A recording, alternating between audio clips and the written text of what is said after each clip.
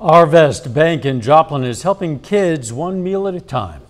The Arvest Million Meals campaign helped raise more than 32,000 meals for bright futures in Joplin. That beats last year's numbers.